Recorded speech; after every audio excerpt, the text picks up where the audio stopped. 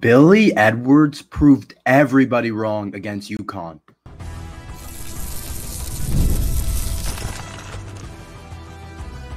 You are Locked On Terps, your daily podcast on the Maryland Terps, part of the Locked On Podcast Network, your team every day.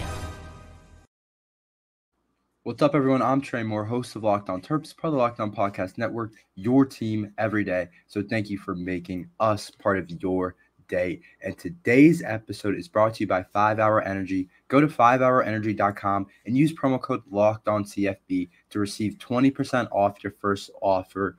This offer is only valid until September 30th on one order and cannot be used with any other promotions. The code is not good on subscription orders, so go to 5hourenergy.com today. Maryland football gets a huge win over UConn. Every game we play, I think, is a big win. But my main takeaway is that Billy Edwards proved me wrong, proved a lot of people wrong, pulled a lot of doubters wrong. He looked really good Saturday afternoon against UConn as the Terps pick up a huge win. I know you guys are glad that we finally can actually talk about actual football games. We don't have to talk about off season and some of these other things. We can talk about real football game. And what I saw from Billy Edwards, we have to get into. That's what we have to start with today because he absolutely proved me wrong. And I think he looked really good. And I think he proved a lot of people wrong. And to me, Billy Edwards coming into this season, I just wasn't sure about it. I wasn't convinced. What I had seen, what I had kind of heard about him in camp and everything, I didn't feel good about it. I was like, okay, why bring in MJ Morse if you really believe that Billy Edwards is your guy? I just didn't quite understand it. But what I saw from him on Saturday was a guy that is improved, a guy that's gotten better, a guy that's worked on his game, and a guy that's ready to take a next step to prove everybody wrong. If you guys forget, before the season started, they ranked this guy the second worst quarterback going into the year. Second worst quarterback in the Big Ten going into the year. And there was names above him that weren't that good. Guys that hadn't proven themselves, guys that were in a similar spot as him. And they ranked him as the second worst quarterback. And some of it was Billy hadn't played. We hadn't seen a lot. We didn't really know. But I'll tell you that he's made improvements in his arm in the passing game. He always had a powerful arm, but he was making throws out there that was like, whoa, I'd never seen him make that type of, whoa, that's a big-time throw. Whoa, that's a laser. Whoa, that's a really good read. And he was accurate with the football. My biggest concern with Billy Edwards before this game was I didn't feel like he was the most accurate. I didn't feel like as a passer, he was our best option. But in the game against UConn, he looked like our best option in terms of as a passing quarterback. He went 20 for 27 for 74% completion. That's big time. 74% completion percentage. I don't care who you're playing. That's a good number to hit for Billy Edwards. 70% completion. If he's in there, we're going to be really good this season. 70% completion. You couldn't tell me that going into the year he was going to have a 70% completion. And then remember in the Music City Bowl game, even when he won the MVP of that, I wasn't convinced because I was like, okay, he played well. He did a couple things, but a lot of his stats came from a screen pass to Roman Hemby. And it was a lot of the running games. He went for like 6 of 20 in that game. I was like, he has to be more accurate. He has to be more consistent as a thrower. And I saw a guy that can make throws and not just like, oh, he's checking it down and oh, he's just kind of feeding it there and he's kind of just playing a check down type of game. No, I see a guy that's throwing lasers like over the field. And then as well as if he needs to check it down, he was checking it down. And Coach Loxley had a really good game plan going into this UConn game. I don't think people realize like this was a 20-point spread, which I said I thought the Terps would cover, and I ended up being right about that. But it was a 20-point spread. It wasn't supposed to be like, oh, yeah, we walk out there and just absolutely demolish them. Like I had people in our comments saying he's going to surprise a lot of different people this year. So it was a 20-point spread, and Billy Edwards looked really good while doing it. I know you guys know a couple of throws that I'm talking about. Like he had one over the middle to Ty Felton, I think it was, where it was an absolute laser. Like it was a tight window throw. And I was like, wait, hold up.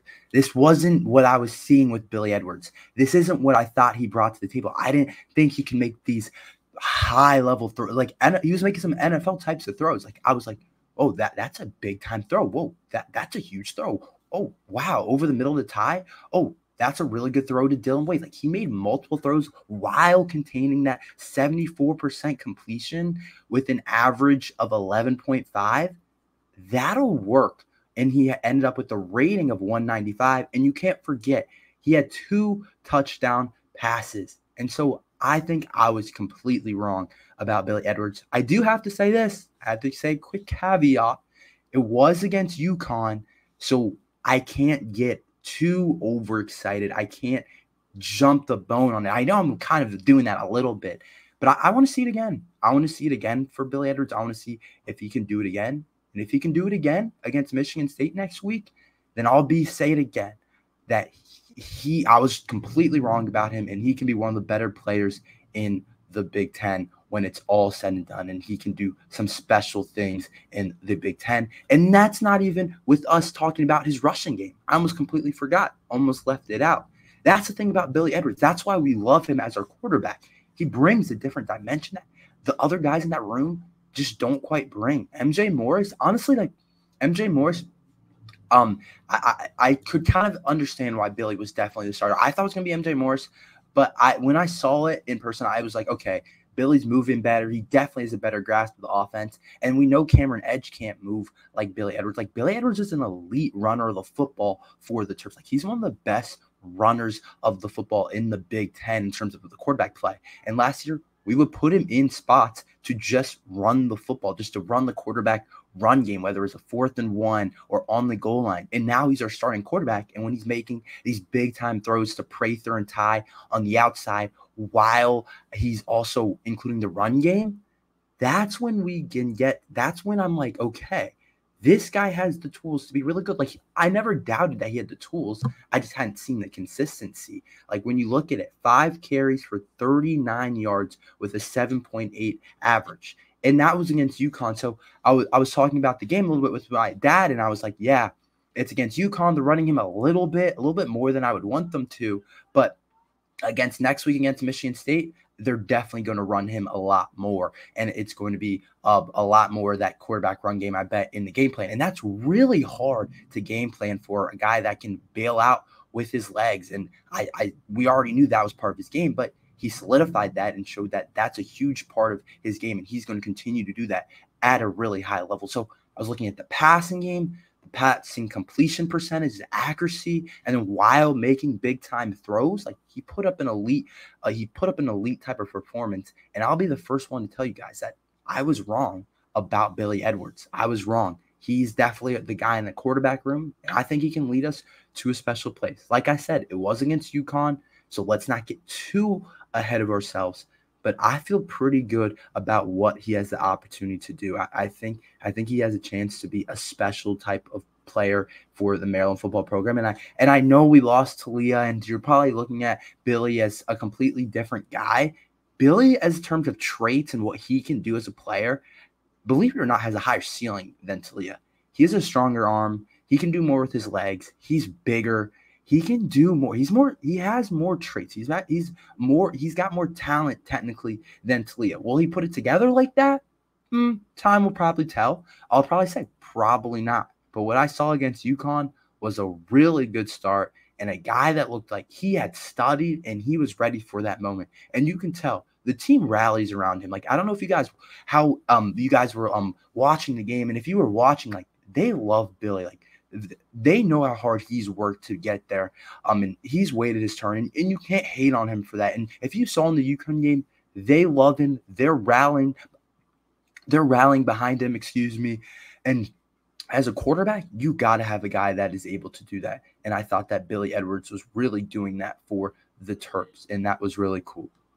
Now, next week against Michigan State, that's a different test. That's going to be a whole different level. And no, Michigan State's no Alabama or Georgia this year. But when you're playing a Big Ten opponent the caliber of Michigan State still, that's going to be a different type of dog. So we'll see. It's at home. Hopefully that the crowd shows out for that game next week about at 3:30. We'll talk about more about that later on in the week. But All I'm saying is that's a different beast. I could have been completely wrong about this Maryland team, to be completely honest. The offense, I think, has the tools to be one of the best in the Big Ten after what I watched against UConn. I'll tell you about that after this ad from 5 Hour Energy.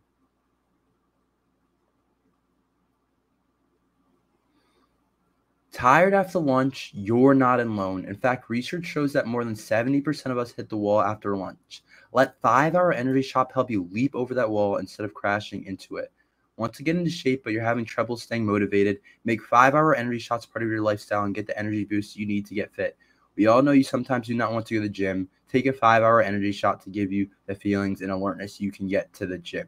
With zero sugar and a convenient portable size, it's a perfect pick-me-up and getting stuff done. The 5 Hour Energy website has flavors galore like watermelon, tropical burst, grape, berry, and more, and there's a flavor for everyone. Try them all. On the site, you even get an option to build your own 12-pack or 24-pack. You choose the flavors, and it's delivered right to your door. If you go to 5hourenergy.com, that is the number 5hourenergy.com, and get some 5 Hour Energy product today, you can use promo code LOCKEDONCFB to receive 20% off your order. This offer is only valid until September 30th on one order and cannot be used with any other promotions. The code is not good on subscription orders. So go to 5hourenergy.com today. So I think going into this season, I think a lot of us thought that the Maryland's identity was going to be defense and running the football. But the Terps have the tools to expand that identity and do some different things that maybe we didn't even expect them to be able to do on the offensive side of things. I know that everyone expected us to take a step back, and I know it was just against UConn, but putting up 50 points against UConn is no slight. Like, the over-under for the game was what? It was like 45, and so we went over that on our own, completely on our own. And so what I saw us do offensively against UConn was really cool in terms of our weapons, in terms of the quarterback play, which I just talked about, in terms of the running plays and everything. I thought it all came together and looked pretty solid. Is there spots to get better? Yeah, there's plenty to get better at. There's plenty of things that we need to continue to improve on. But I thought it looked like a really solid performance against UConn offensively. And my reason of saying this, that we can take another step offensively, the biggest reason is Billy Edwards. But that's not the only reason. We just talked about Billy. He provides a really high ceiling what we're able to do in terms of rushing the football, in terms of if what I saw against UConn he's going to do passing the football consistently, it's a really high ceiling of what he's going to be able to maximize with the Terps offense. But think about it. Billy Edwards, as a runner of the football, makes it a lot easier for Roman Hemby and Nolan Ray and Colby McDonald to get going. With Talia, it was a little bit harder because he's not as much as the running quarterback. But whenever you put a running quarterback in there, they have to respect the option. They have to respect the quarterback in terms of runner. So it makes it a lot easier on everybody else. And I think you know what Roman Hemby can do as running back. You know he's going to be a really good player. He had 14 carries for 66 yards with a 4.7 average. He looked pretty solid. Nothing special. I thought he looked pretty decent, like Roman Hemby usually does. But another reason I think the offense is going to take another step up, continuing in that running room, Nolan Ray. I told you guys, I kept saying it. I was like, Nolan Ray. I keep hearing his names. The coaches keep bringing it up. This is a guy they keep talking about. I don't know exactly what's going on with Nolan Ray, but I saw him in the spring game. I was like, this kid's got a different gear. I didn't see him last year's freshman. He didn't play. He redshirted, and now I'm seeing this guy, and I'm like, shoot. He seeing it in a real game, not just a spring game, not just hearing reports. Nolan Ray has a different gear. And I'm not saying that Roman Hemby's job is in danger, but that's going to be a really good 1-2 punch. And to me, Colby McDonald's good, but he just can't bring athletically what Nolan Ray can bring in terms of, did you see Nolan Ray cut? I was like, that's not normal. Like you don't get guys that are that explosive, can cut like that, or that type of athletes. Like that's not your normal type of running back. Like that's not just a casual type of thing. Like in terms of, they said it, he's probably the fastest guy on the team. Ty Felton likes to think it's him, I think, but everyone said it's probably Nolan Ray. And so he is another reason why I think the offense could take a huge step. into a different atmosphere that we didn't see coming. It could be close to what we've been in the past with Talia. It could be a little bit different still. It might be more run-centric. It might be less pass. It might be more giving it to Nolan and Roman Hemby a lot. But what we can do as an offense, I think, is going to be really exciting and really cool in terms of Billy as a runner and then adding Nolan Ray. And it's I'll be completely honest. I don't like to lie to you guys. You guys might see it as negative. It's a breath of fresh air having running back 2 that can take a carry 50 yards to the house. Antoine Littleton couldn't do it. And I know he was short yardage, like a bigger guy, and he had a different type of game. But it's a breath of fresh air when Roman Hemby comes out. We have a guy that can take it for 48 yards. And I don't know if you guys remember, I said, I don't know if you guys were listening, one of my bold predictions going into the UConn game was that Nolan Ray was going to have a run above 30 yards. As soon as that happened, I was trying to find the clip, but I ended up not doing it. I was trying to find the clip of me saying that, but I told you he's going to get a rush for over 30 yards against UConn, and that's what he did. He had that 40-yard rush where 48-yard rush, almost 50 yards in one play where he looked really good. He averaged 10 yards per carry. He had a touchdown, and he only got 6 carries.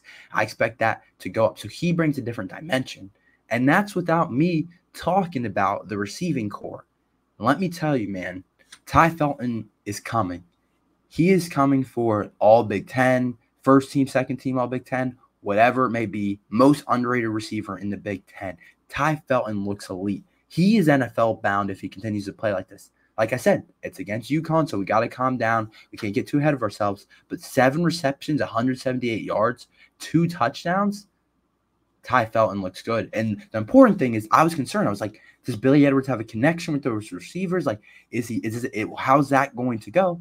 And he proved that, yeah, he's got a connection with those receivers. Those guys look good. He feels good about those guys at the receiver position. So I feel good about Ty Felton and what he is and his connection with Billy Edwards. And Caden Prather also had a solid game, second on the team receiving, 6 receptions for 60 yards. So our 2 leading receivers looked good.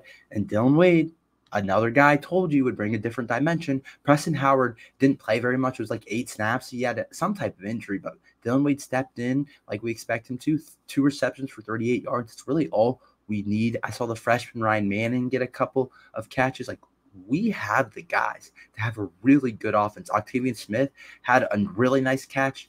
I really like this offense. I think that with Ty, with Billy playing right, Caden Prather, Nolan, Hemby, the only thing that I think holds us back is offensive line play. If the offensive line plays good, we win a lot of games. If the offensive line plays decent, we still win a lot of games. So I feel really good about the Terps offensively, and I think it's going to be a lot better than what I thought. I don't know exactly what you guys think. I know I'm known as a pessimistic. I just like to tell the truth. But I think the offense has a chance to be really, really solid for the Terps this coming year. And I think it's going to be up to the line. If Billy Edwards keeps playing like this, the running game's going to be good. We have receivers. The line plays well. The sky's really the limit. And the Terps could have a season that really nobody expected. Who are my offensive and defensive and overall MVPs for the game? I'll tell you about that after this ad from Ultimate College Football GM. Hey, Locked On Terps fans, I want to take a moment to give you a heads up on a brand new mobile game that I think you're going to love as much as I do. Ultimate College Football Head Coach. In this amazing game and simulations, you get to step into the shoes of a head coach and lead your college football program to glory. Can you imagine actually being the head coach of the Maryland Terrapins? From recruiting players and hiring coaching staff to overseeing training camps and handling school scholarships, you control every crucial detail of your program. It's all in your hands. Will you be able to handle the pressure? And here's what I really love about the game. You're responsible for calling offensive plays during the games. Your strategy will not only determine the success of your football season, but will shape the future and legacy of your program. Ultimate College Football Head Coach is completely free and has no ads. It is 100% playable offline. You can play on the go as you want, when you want to. And of course, we have a special offer for you Locked On Terps fans. Use the promo code LOCKEDONCFB, all caps inside the game store to receive a free boost to your program. Make sure to take advantage of this perk as it will get your team off to a strong start. To download the game, just visit ultimate-collegefootball.com or look it up on the App Store. Ultimate College Football Head Coach. Begin your coaching legacy today. So offensive and defensive MVPs and an overall MVP. I'm doing it a little bit differently just to give out more awards this year, but let me know who you guys think is the offensive, defensive, and overall MVP. Overall MVP, honestly, was easy for me. It was Billy Edwards. He looked awesome. Yeah, I feel like every segment I've talked about him a ton. But he's a quarterback, and going into the season, I just didn't feel great about it. But for him to put up the stat line that he did and look as confident as he did, he looked like a guy that was like, yeah, I've put in the work. I've watched the film. I've done everything I needed to do. I'm just going to go out there, let it rip, run around, and play. 74% completion percentage, 311 yards, 20 of 27, had a 75-yard pass, 2 touchdowns, and a rating of 195.3. He looked really good. He looked really good. He looked elite, honestly. So to me, he's the overall MVP. He's the leader of our football team. And going into the game, let's not forget, there was a quarterback battle. We didn't know who it was. And I didn't think it was going to be Billy. Nobody really knew. I guess Billy Edwards was building a lot of momentum. People thought it would be Billy.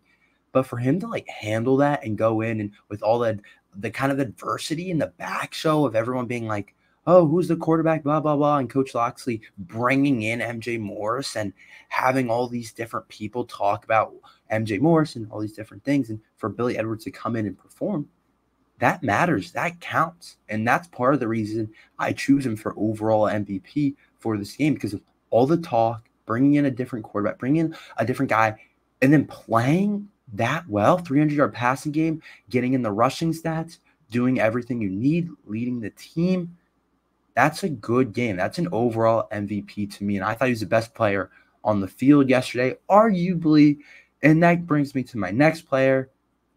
Ty Felton is your offensive MVP. I think it was pretty obvious.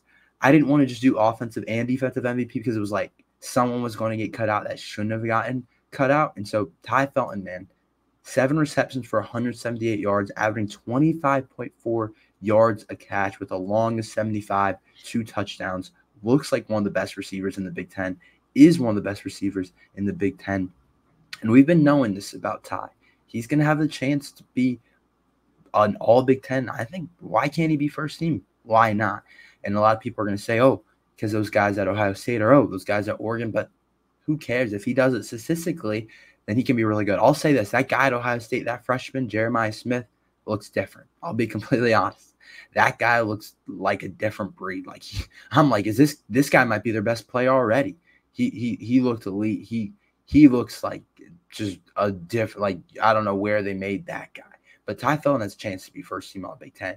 And for him to have 7 receptions, 170 yards, that's a pretty special game for Ty Felton. By far our leading receiver on the game. And I thought did a really good job overall. He definitely looked pretty good for the Terps. My defensive MVP, you could go 2 players. Glendon Miller looked really good, like I'm expecting him to. Had an interception. I thought looked really solid, had 5 tackles. I thought Dante looked really good as well to pass deflection. But my other option, it was Ruben Hippolyte with that interception that he had. Was really cool. It was like one of the crazier interceptions you'll probably see a Maryland player have. It was definitely a cool interception, but I'd probably go with Glendon Miller just because he had tackles and he had the pick. Even though Ruben Hippolyte had the pick, he didn't have as many of the other tackles and overall plays. But against Michigan State, I expect him to do a lot of different things. So those are my 3 MVPs for the Terps: Glendon, Billy, and Ty Felton. And before the game, I probably could have told you it would go something like that. Maybe not Billy because we just didn't know who the starter was going to be, but Glendon Miller is one of our best defenders. Ty Felton should be our best player on the team. I'm telling you, Ty Felton looks like different. The way the Terps have developed him, the way Coach Loxley's done with Ty Felton, every year has just gotten better and better and better. And I want to see what he does against a Big Ten type of team in his senior year against Michigan State. He looks really good. The receiving core looks good. Billy looks good. Those are the 3 MVPs. Those were, I thought, the best performances. Let me know what you guys think. There's always a couple of guys. It was cool to see some of the younger guys play. I'm just glad that Maryland won. And for us to cover 20-point spread by 43 points is a really good start to the year. So I think the Terps did a really good job. And we'll see what happens But tomorrow we'll be back. That's all we have for today. Thank you for listening to Locked on Terps. We're here every day talking Maryland football and basketball. We got a new setup in here, and let me know what you guys think and if I should add anything. But yeah, thank you guys for listening to Locked on Terps. Make sure you like and subscribe. But I'll see you guys tomorrow.